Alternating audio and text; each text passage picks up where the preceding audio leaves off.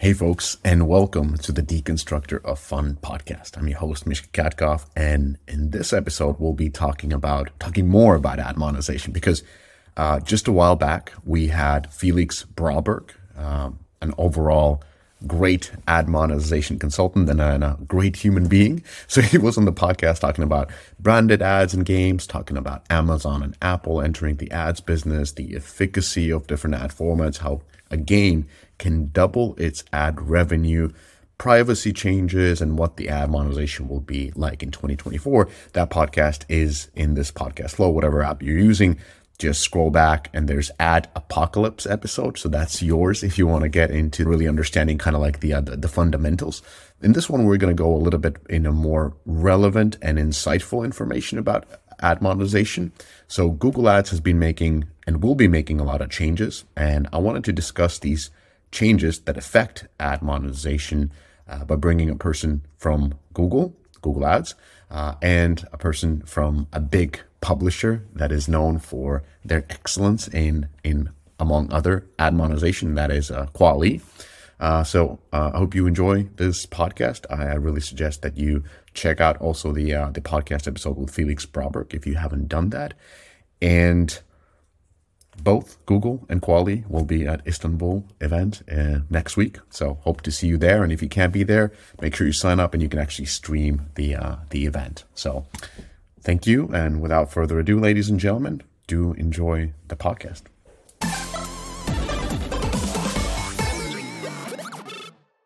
Welcome to the Deconstructor of Fun podcast.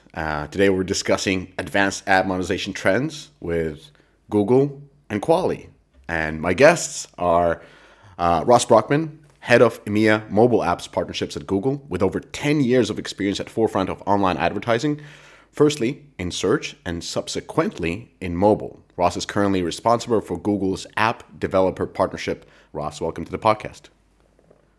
John Wright, then, head of publishing at Kwalee. I hope I'm right with the title. Vice President of Publishing, a UK-based developer and publisher founded by game industry legends. It has quietly become a dominant player in the hyper and hybrid casual game, along with publishing casual and PC games. And just based on John's LinkedIn presence, I wouldn't say that it has quietly become a dominant player. I would say quite loudly become a dominant player in this space. So John, welcome back to the podcast. Thank you, Mishka. Pleasure as always. So we're doing almost like an emergency episode because of the trends in ad monetization, and in a way, this is kind of continuum to the end of last year. We did an episode with Felix Broberg talking about things like branded ads in games, Amazon, Apple entering the ads business, the efficacy of different ad formats, how a game can double its ad revenue, the effect of privacy changes, and what ad monetization will look like.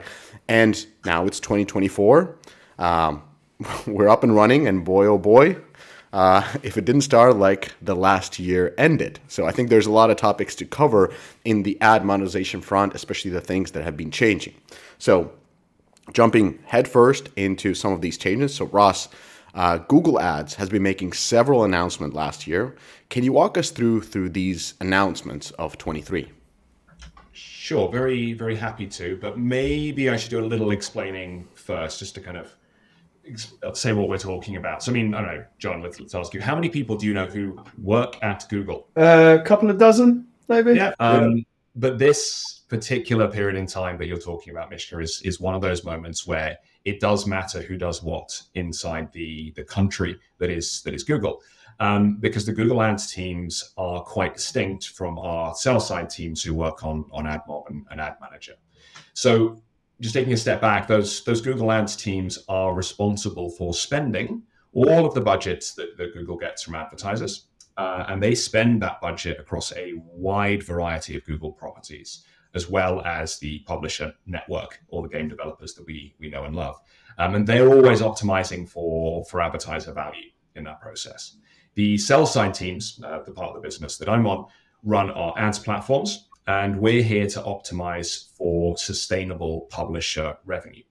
So while the Google Ads teams are our friends and colleagues on one hand, on the other, they are just another buyer, and we're a platform facilitating their demand. Is that distinction helpful? Does that make sense? Yeah, makes sense. Okay. So then I think the journey we're on started probably back in May last year when the Google Ads team announced they would be moving primarily towards real-time bidding by October 31st. And at the same time, they expanded access to additional bidding solutions that they've been building for a while. And please do jump in with any questions you have as we go through. But let me take a minute to unpack what that means. So ad buying in mobile, as Felix has talked about before, is for a long time has been running through waterfalls. And waterfalls, for those not familiar, effectively mean calling multiple times at different price floors, because any publisher always wants to get the highest price for a given ad. But the way that they got that highest price was by configuring different price floors, saying, I would only accept an ad above a certain price. And then you'd have to go and see if an ad network responded at that price. If a network did respond, great, you got that price. If no networks responded, you would just do it again at a lower price, and again, and again. So finding the point at which your price was maximized could take tens or even hundreds of requests if you really wanted, just for one impression to get that price. And I think for those with children, this probably sounds familiar. It sounds like someone coming back, can I have a sweet? No. How about now? No. How about now? No. And so on. And the analogy kind of holds in that it's time consuming and it's inefficient. It makes for apps which used an awful lot more data in that process and took an awful lot longer to deliver an ad, which it's rubbish for the users, takes a lot longer, and it's not great for developers. So that to and fro is inconvenient, but it's also a less efficient way for advertisers to buy. So I'm no kind of trained economist, but in principle, when a seller and buyer can't agree on a way to value something, services, goods, whatever, where price is the key factor, then market inefficiencies creep in. And this process for exploring for prices wasn't anyone coming to an agreement. It was kind of a one-sided negotiation, and it created a bit of inefficiency. And our friends at Google Ads were able to make this comparison around the inefficiency quite easily because they've been buying in real time in other places. And so they identified that performance difference was pretty material. And then they decided they weren't going to participate anymore in being asked 10 times for an ad for one impression, and were moving towards a single auction. And tools existed to configure this alternative bidded form of access. Had been live in AdMob and Ad Manager for a while. And so in May, they did signal that this was eventually going to be the only way to buy, starting at the end of October.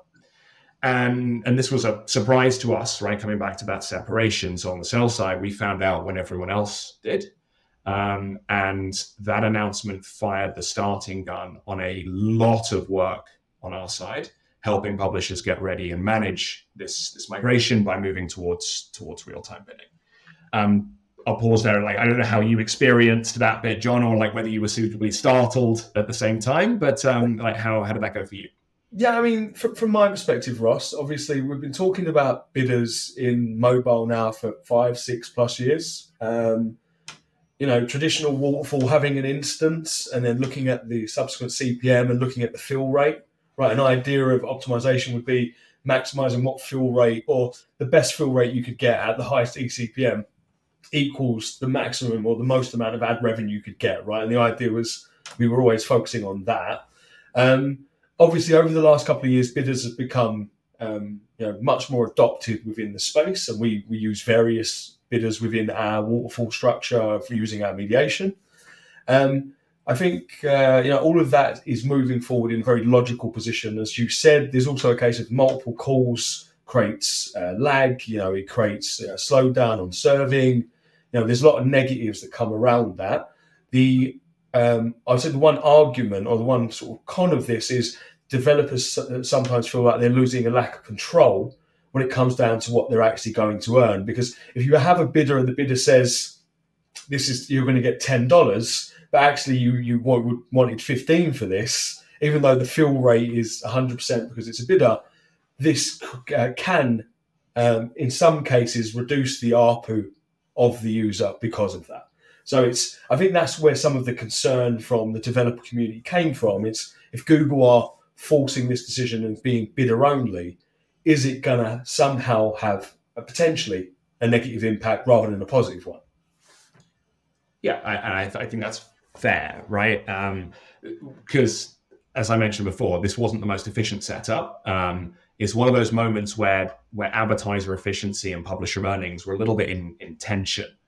If I'm honest, that inefficiency in advertiser spend that this kind of the waterfall setup introduced, it had to go somewhere, and it was going to publishers, and the control they had was good for publishers at that point, and this was a change that was encouraged away from that model, and there was a little bit of resistance, and so I think that's kind of why the Google Ads team realized that they were going to have to work a little bit more closely with publishers to get this across the line.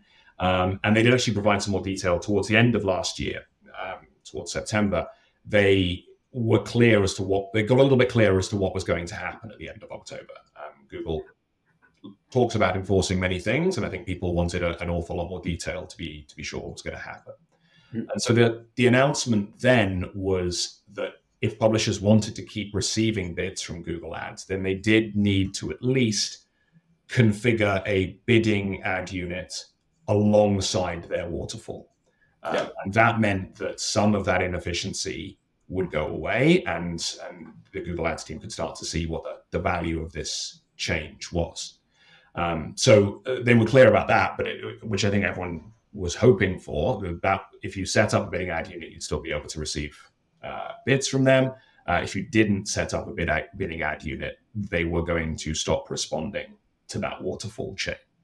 And I think that second part, bearing in mind that many publishers, yourselves included, were making 3, 5, 10 more calls for a single ad impression, there was a lot of nervousness, I think, around that change when you looked at your distribution of revenue, and it was coming from a whole bunch of calls at a whole bunch of price points, and suddenly that control, as you mentioned, was going away. So how did you think about it before and after that announcement, John? It'd be interesting to hear. I mean, ultimately, I think from our perspective, Ross, we had like a decision or flexibility in somewhat to test. So from our perspective, we could have the bidders in place, but the floors in place also so that it couldn't go below a certain amount, right? So we had like a fail-safe system in place to ensure that, the amount of ad revenue we got, would stay into a predictable sort of level. After the decision was made to make this, take this decision away from us and move forward with only a bidding strategy in place for Google, obviously this is something that could potentially impact us quite heavily because Google make up a huge percentage of our ad revenue business. So, I don't think it was a negative sort of impact from our perspective. It was just more of a case of that we have to understand that there is going to be an impact to our business, and we have to understand what the full impact of that is so we can strategize moving forward for the best case scenario of maximizing our ad revenue with Google as a valid partner. Yeah, and I think that was the feedback we got from a lot of people all of a sudden towards the end of the year when these changes were coming in and you're being asked to submit your budgets and your plans for the next year. And a lot of people were kind of shrugging and being like, well, I don't know, because this change could be dramatic or it could be minimal. But I think what was clear there was that being able to have bidding alongside waterfall allowed for the smoothest transition. And so I spent most of last year talking to most of our publisher partners, encouraging them, if that was their setup, to definitely move to that hybrid view of having bidding and waterfall. And I think that really helped. So that bit I think was kind of relatively smooth. It did get a little more focused again towards the end of the year when the Google Ads team made some different announcements about evading kind of multi-call detection in waterfalls. And I think we've been very simplistic, I think, about the level of optimization that is possible inside that old waterfall setup. And I know Felix went into an awful lot more depth about this before Christmas. But there was one behavior which was quite clear in the market that publishers had found that if you kind of, sticking with my analogy from beforehand, if you sent a different person almost to ask for the price, that's the kind of the equivalent of changing the ad unit that request was labeled with, then there was an advantage to kind of changing your ad units and asking repeatedly. So in December, there was another update, which I think people reacted to quite strongly as well, from Google Ads, that approach of changing and using different ad units every time you asked for an ad was not acceptable. And I think the change that we talked about before, the need to add a bidding call, I think that was probably, I would characterize that as a strong preference from Google Ads, that needed to be set up. But they reserve the right to respond to ad calls however they please. But I think in this case, the announcement before Christmas was clear that this was not an acceptable practice, and that if you were trying to move these ad units around in a way that obfuscated the plan, this was going to be considered as abuse. And kind of slipping back into Google speak, like abuse is not a word that's taken lightly when we talk about our ads teams. And in this case, they communicated fairly clearly that they would be prepared to stop responding and stop purchasing inventory from apps which were carrying out this practice. And that would mean no Google Ads demand at all to your app for between a week to a month, they communicated. And so that was quite a transition. And was that something you thought about differently, John? I mean, it kind of depends on how advantageous this was and whether you were using it beforehand. I'm not trying to drape you up here by any means. No, I mean, from our perspective, I don't believe we were. So I don't think we were, using this particular practice. I would have to speak to my head of monetization, who actually is the person that manages the mediation and the waterfall and such. But yeah, I don't believe we were, Ross. Okay. So that's good. But I think it's kind of just trying to kind of step through this, understand why it got to quite such a period at the end of the year. I know Felix loves a good ad apocalypse, and we were kind of getting towards that. But how well understood do you think everything was at the end of the year, Mishka, on that? From what was the mood when you recorded that previous podcast? I mean, the mood is always in the sense that everybody's a little bit cautious of the platforms and the platform changes that are happening. It's kind of hard to be proactive. So these things come and then you have to react. And so actually, as you guys were talking about, so you were talking about waterfall, and I just want to take it back to the concept so that most of the people understand what we're talking about instead of only the ad monetization people. But with waterfall, very understandable. So you're calling multiple different price floors. You have hundreds of requests to find the proper price. It took a long time and wasn't efficient, so it's now a single call, aka real-time bidding. But there's two other concepts that you raised that I think need a little bit of an explanation for the folks that are not ad monetization experts. One is, what is a bidding ad unit in practice? And the second one is multi-call detection. So Ross, if you will. Yes, sure. Sorry for kind of rushing ahead on those things. So I think that the bidding ad unit's the easiest one to discuss. Previously, as I said, the way in a waterfall you would request an ad is you would set a price floor and you would ask if someone could beat it. And if that was the case, then someone would return, like your ad network would return an ad. You know it was above that price, and you would be able to serve it. You wouldn't know exactly what price it was. A bidding ad unit works slightly differently. The real-time auctions are where everyone effectively would put a price on the table at the same time, and the highest bid would win. So it's a differently configured ad unit within our systems and within other network systems that competes differently in a third-party auction, as opposed to just returning an ad if you can beat a price floor. Does that help? Makes a lot of sense. Sounds like a Google search almost. Yes, a little bit clearer. And then the multi-call aspect of it. So as I said, the way these waterfalls were set up, you can tell generally if that is what's being done, that someone is asking multiple times to try and get the best price. That I think is something that as I said, the Google Ads team wants to remove the inefficiency from. And they're able to do that when they can look at kind of bidding ad units alongside waterfall. There were occasions where you could try and make it look like that wasn't what was happening. And one of the ways of doing that, as I said, was instead of asking for different prices using the same ad units, you would just change the IDs associated with them every single time.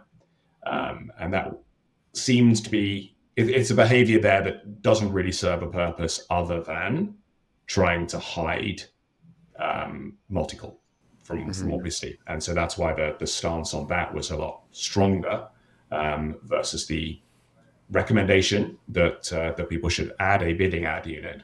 It was a much stronger request framed as abuse that people should not be trying to dodge and hide these things.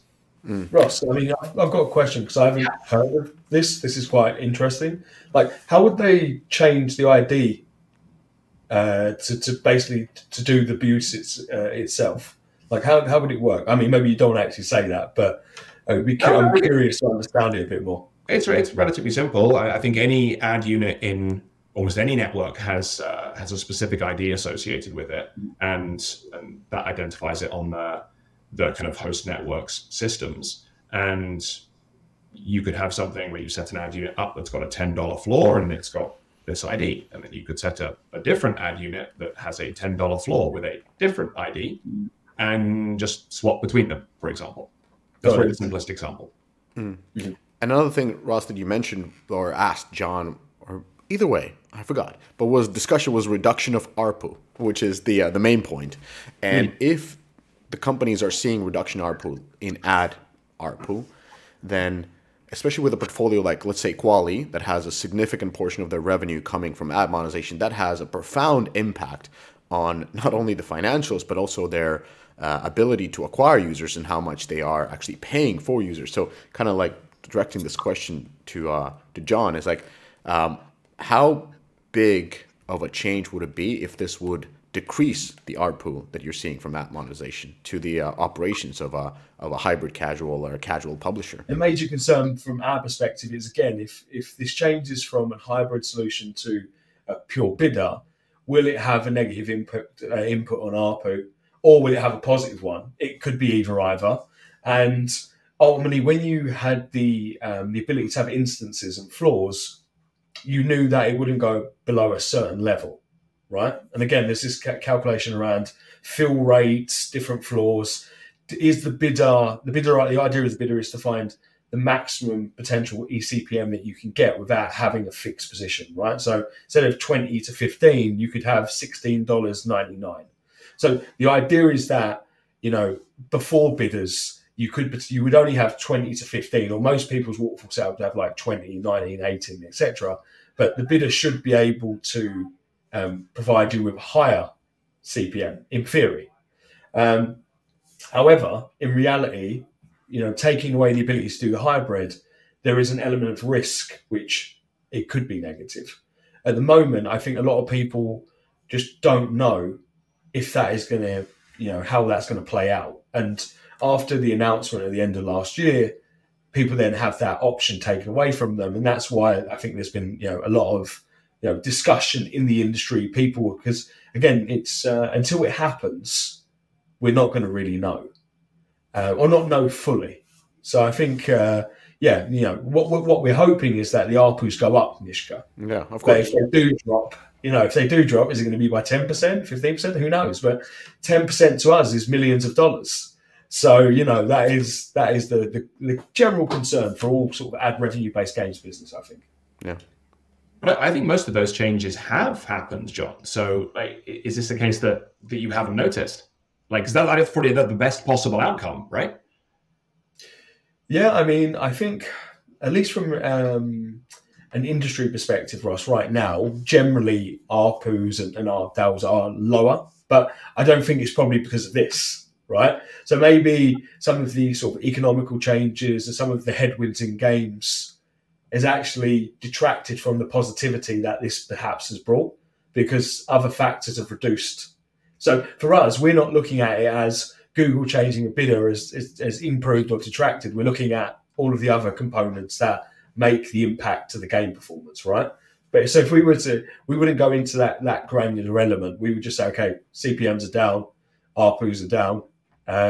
That's bad for us. Google is enforcing a bidder. Is that going to positively or negatively impact? Is it going to be masked by other decisions, by other factors? That I think that's what most studios are trying to figure out right now. There's other things happening at the same time as well. So there was a new consent requirement launching, I believe this quarter, if it hasn't launched already, which affects both Google Publisher products and Google Ads demand, adding even more volatility to the whole situation. So Ross, can you talk about this consent requirement? Yeah, it never rains, but it pours. We had a busy last year in terms of these changes coming down the pipe, and kind of to John's point about how hard it can be to disentangle these shifts. We're right in the middle of this one as well. So it's probably an easier discussion to understand than the waterfall dynamics that we were going through before. Users' expectations for privacy are changing, and we're seeing this reflected in a lot of worldwide regulation. And every platform, publisher, and advertiser has to take this seriously. They don't have a choice as a result because it's regulatory requirements. And user consent in particular is increasingly necessary for data processing purposes. And it's probably a hard principle to argue with if you really want to pin someone down. But it's especially important in the European Union because the user rights are very strongly protected here. And given that means there will be stronger forms of consent needed this year. So if you have users in the EEA or the UK, and I expect most developers will, then you will need to explain to those users that there is data collection which takes place in order for ads to be served in your games or your apps. And you will need to ask their consent for that data collection. And that consent's necessary for Google Ads to serve personalized ads, which I think everyone agrees is better than unpersonalized. And that's true regardless of platform. It's across any of the platforms that people might be using. And for our platforms, it's also necessary that we track that consent on AdMob and Ad Manager to make sure that we're not sharing user data to providers where users have not consented to their data being shared with those entities. And so the important thing from our side, on the sell side, has been that all developers need to have a way to collect this consent. Our products have added a free feature to help publishers collect it because, frankly, at this scale, there has to be a free solution available. But to be clear, there are plenty of certified consent management platforms that use the standard in the marketplace that's administered by the IAB called TCF. And any platform that's configured to comply with that is absolutely fine. My teams do support the Google solution for this, but we're not selling it in any sense of the word. The important thing is that users are presented with choice, and that choice is then captured, and that choice is then respected. But as we saw with ATT and any other kind of dialogue along those lines, anything like that introduces the chance that users won't consent, and that choice then has to be respected. And so that, again, is another impact that could affect the competition for any given ad impression. There are still non-personalized ads and other things that will be shown, but it kind of feeds into that point I made towards the end of last year when if you were asking your ad monetization teams for their forecast for 2024, they probably gave you a wider envelope than they ever had done before. And I think that's, the combination of these two things is a big factor in that. Yeah, I definitely agree, Ross. I think like Google Sandbox, everyone is sort of like still talking about this, and we understand what the impact of IDFA deprecation had on iOS traffic. Mishka and I were talking about this recently, and from a company perspective, we used to spend 70% on Apple and 30% on Google in terms of our user acquisition. And then after IDFA deprecation, it went to 50-50. So Google ended up winning a lot of the user acquisition spend. And I think there is a general concern that with the privacy updates on Google, that the sort of wins that we had with Google subsequently after the Apple changes will be lost because of privacy. And I think this is something that a lot of people are being very careful and conservative with their projections for this year, just to understand, again, what the impacts on both the monetization and the user acquisition side will be. So I do think Google, by the way, are going to execute this better, because Google being an ads business, I think you'll have more a more intricate way of deploying this to not affect as many publishers and developers like what happened with ATT. But I think it's going to be a big talking point of this year, basically. And how are you responding to it? Because, to my mind, it's coming from the sales side, not from the user acquisition side. But this feels like a point in time where you might hold fire on your budgets or something. If your break-even point for acquiring a user falls in March, and as per what we've communicated, our enforcement on these things happens in March, then do you just wait and see and keep your powder dry until afterwards? What's the rationale there?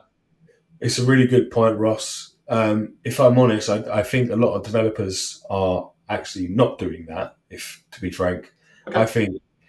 I think budgets are remaining the same. I think obviously it's harder to spend the money these days profitably, which means that you're spending less overall, right? As a company, we are spending less on user acquisition than we did a couple of years ago, because you have to be more targeted, in the sense of like going after the correct sources in the right ways to make money.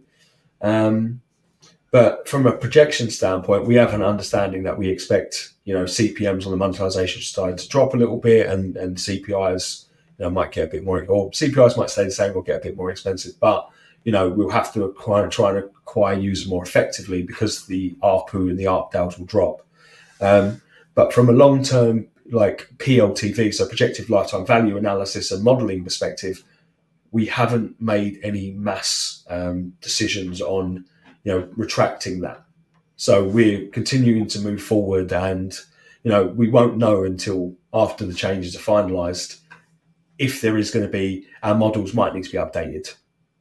So it's an interesting year, basically.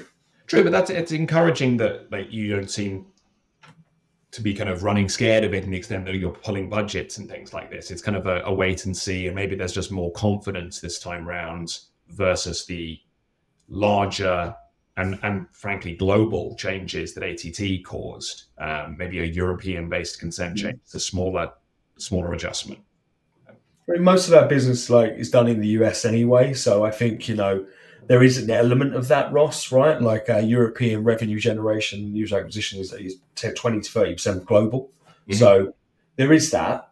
But I also think that, you can't run scared. We need to continue to do what we're doing, and I'm trusting the abilities of the team, the products, and everything we built. And if we end up, in a couple of months finding out that, again, our models are, under predicting or things are off, then ultimately, we've lost some money, but we've also learned a lot, and we learn from that failure and move forward. I definitely wouldn't stop spending, right? I think that would be stupid, because you need to keep people coming into the app, right? So I think, charge forward.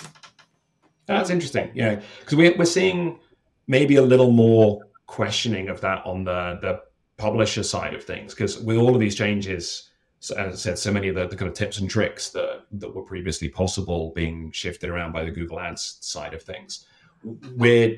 I'm hearing a little bit more from publishers, that people acknowledging that their historical data about what performance would be and kind of what the platforms were capable of is a little out of date. And I think that's probably the right question to ask. And so I think there's quite a few people on our side who are beginning to say, okay, well, maybe this is the right time to see what's changed on all of the platforms that are out there, and see if that actually makes a material difference to the LTVs and so on that you are obtaining through that, because a lot of the things that were previously there were not there. So, I mean, sales hat on for a second, I would love to hear from any developers who are in that situation and want help gathering that data point. It feels like this reevaluation theme is real, And we very much like to help everybody who wants to make that reevaluation and collect that data point. Mm-hmm.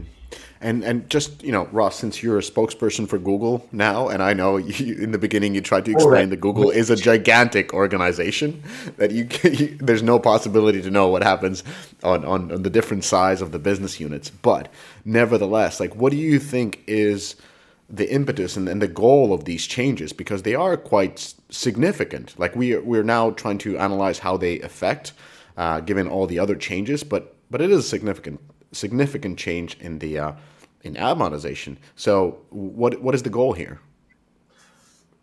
I think if I were to sum it up, I think it's sustainability. I definitely don't think, and I understand some of the concerns that were had at the time that money is going to be taken away, or it's Google Ads trying to spend less. I mean, I don't think that's the objective at all. No one's here trying to say that money should come out of the mobile games ecosystem because it's bad. There was just inefficiency in there. And if we want to keep it as a sustainable channel where revenue is being spent and coming into everyone's games in a sustainable fashion, then this is a change that makes the inventory more valuable to advertisers because it's bought more fairly. And I think that's good for the long-term health of the business when other changes and so on are coming through. And I think that the kind of philosophical point around the consent side of things, as I said, it's very hard to sit here and argue with a straight face that user privacy is not important and we shouldn't be making changes that are positive to that kind of goal of collecting consent and respecting consent. So I think in both of those cases, we should end up with a more efficient ad buying ecosystem.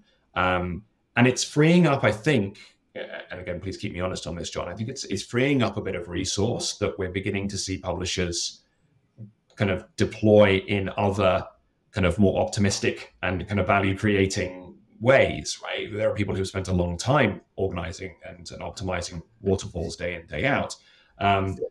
That's less possible now, as John pointed out, but then we're beginning to see people invest in more sophisticated customization of either pricing on a per user basis or the experience of the game on a per user basis, setting different offers and kind of different propositions in front of your users. And if you have to kind of acquire in a less targeted fashion, which is what I've heard people say has happened on iOS, then you have to tailor the experience more to kind of drive more engagement and more monetization.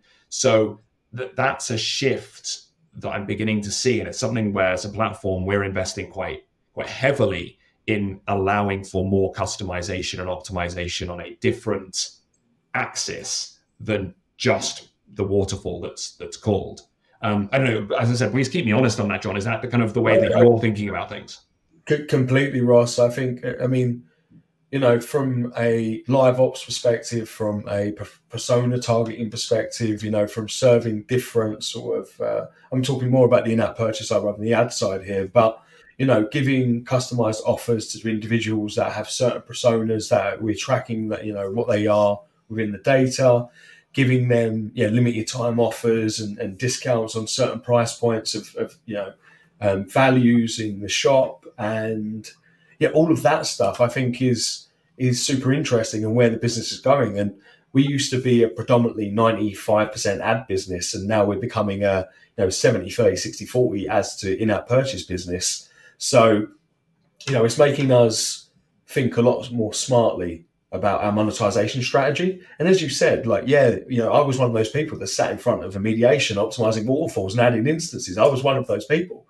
That role isn't going to exist in the future, in my opinion, because the way that bidders have set up. So how people then, advance their monetization strategies by becoming more inventive. And this is exactly how I think people are going to continue to add value with this particular job and role within the team. You're always going to need someone managing monetization, but they'll find new ways and new inventive ways to actually deliver on that, rather than spending hours looking at different instances and putting things up and down, right? It really was not the greatest this was a long time ago, but it wasn't the funnest part of my role. Well, that's the problem. It wasn't that long ago, which is why this does actually come across as progress. I think once you kind of take a step back from the volatility, and I hope everybody does feel that way. And I think you raise an interesting point around like finding different ways to optimize as a result. I think one of the areas where, aside from creating this flexibility to kind of move things around on the platform, just the concept of publisher, kind of what we call first party data. Which you understand your users pretty well. You put a lot of analytics in your games about who does what, about who buys what, about the patterns that people follow through the games. And over the years, I've had plenty of people say to me that they assume that data must be worth something, but no one really knows how to get more out of it. And I think we are now shifting into a phase where understanding your users and using that data to customize experiences, to customize pricing, to customize offers is actually just a different phase of value creation there. That's actually something I'm optimistic that over the next year or so, with some of the tools that we're building at Google, we're pretty good at data, that we should be able to sit down and I want our clients to be able to go back to their C-levels, go back to their boards this time next year and be like, well, Google helped me make tangible amounts of money, like things we can definitely prove, like valuable chunks of change from our user data in a privacy first way. Mm-hmm. And I think that's one of the things that we're really kind of trying to tack towards as a platform there, is being able to create that value and also meet the very, very high standards of privacy that everyone's moving towards. And so, yeah, I hope that people will be going back and saying Google helped us realize tangible value from our first party data in the next 12 months, because it's a big investment on our side. John, something I wanted to ask you, because as we were discussing with Ross about doing this episode, he painted a pretty doom and gloom picture. He was saying that what could happen is that is essentially that the way we're modeling right now, ad monetization goes kind of out of the window, and you would have to kind of go through all of your partners and build new LTV models, and that of course would affect significantly your user acquisition, and through that we would see almost a decline in the whole market for the couple of first quarters. First of all, Ross, do you still feel it's that way? And secondly, John, like, is this the case or not? I think that's stronger than kind of we discussed before. That's how I hear. I live in hyperboles. So no, it's true. But I mean, yes, I say ad apocalypses are everywhere if you want to look for them. I'm not trying to underestimate the scale of the changes. I spent all of last year running to ensure that the risk to any risk from these changes was minimized by helping people understand what Google Ads was saying, helping our partners migrate to ways that minimized the scale of any shifts that are coming through. And frankly, if the bunch of these changes have happened and John hasn't come on here to say that it's been a material shift, then I'm quite pleased with the outcome of that. It was more to acknowledge the scale of the potential shifts and the nervousness in the market. And I think now is a good time to come back on and discuss it a little bit more to understand how much of that nervousness materialized. And then if there is behavior that's changing, and it sounds like UA behavior is relatively consistent. And as I said, on the platform side of the business, we're seeing people reevaluate after the changes, but not panic, I don't think. Yeah, and from my perspective, guys, as I alluded to earlier, these changes either have or we do not believe will have the same impact that ATT had, right? And we expect there to be, some decline, but I don't think that the decline, is going to be super drastic. Like, we're not going to see 50% drops here. Like, maybe we'll see 10, 20%, but for what Ross was saying about going into a more privacy centric and people first, setup, that's good for everyone, right? In terms of you as a user. Yes, the ad companies and the publishers lose a little bit, but it's the right thing to do. So I think, yeah, we are going to see, probably a little bit more of a decline throughout the year. However, again, I don't think we're going to, some business will be heavily affected. I'm not going to lie. Some business might go under because of this. But I think at least from our perspective, the effect has been, not as bad as it could have been. We're still surviving. We're still generating money. We're still growing. So that's I'm happy with it. That's the most important. And now, since we're kind of going from the doom and gloom and the scary scenarios to like even talking about growth and then positive outcomes, then could we end up this podcast episode about sort of a positive view of what you are optimistic about in the ad monetization trends in 2024? So John, if we would start with you, like, put a smile on everybody's face regarding ad monetization. Yeah, I mean, look, I'm going to go back to the beginning of the conversation and say, like, I think bidders will get better, they'll get stronger, they'll have a bigger part of the waterfalls. A few companies will do what Google has done and elect to only have, bidders as part of that.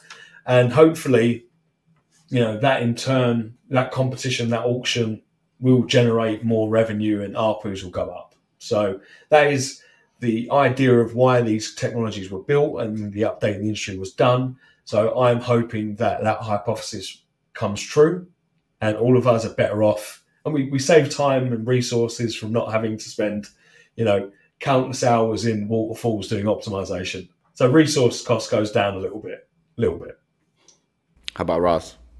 Yeah, I don't think a huge departure from what I said beforehand. I think there's a lot of optimization efficiency that should come through this, and I would love to see that realized. Personally, I'm looking forward to a year where we're not kind of making sure that everybody is ready for change. I'm looking forward to really getting back to sitting down with our partners and building new value rather than making sure that everything is safe, which I think has probably been the theme from the last 12 months. And I think really from our side, customization, like building the ability to optimize in different ways other than just a waterfall, is a big investment from our platform side of things.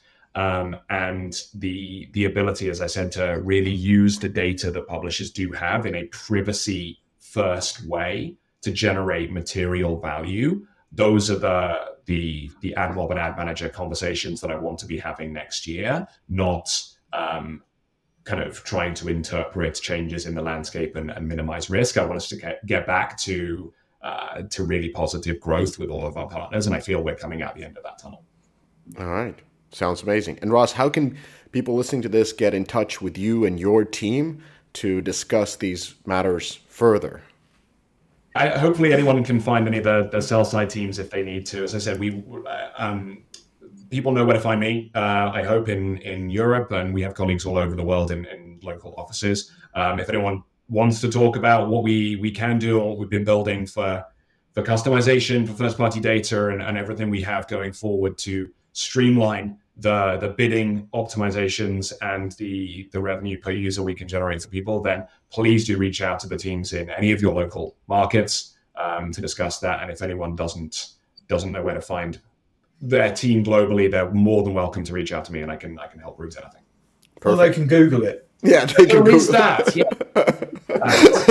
No, I don't say that there's. I've been waiting to say. I was saving that joke the whole session. I was like, I'm going to put it in there. Oh my god! I feel like had to. There is another Ross Brockman somewhere, and I believe he runs quite a successful cider business somewhere in the southwest of the UK. He is not me. Please don't ask him. Please try and find me, because he will be very confused. All right, so link in the description to talk to Ross Brockman if you're not talking currently to your own Google partner. And don't ask John about ad monetization. Contact John if you want to publish games on Kwalee platform, right? So Shill, thank you. Yeah, we always have to end up with a shill. Thank you, Ross, and thank you, John, for coming in and discussing the advanced ad monetization trends. This is something that I have to probably listen 3 times because I'm so stupid. But for those who understand this topic, I think this was very enlightening, and for others, probably learned a lot of new things. So thank you, gentlemen. Thank you, guys. And thanks, everybody, for listening.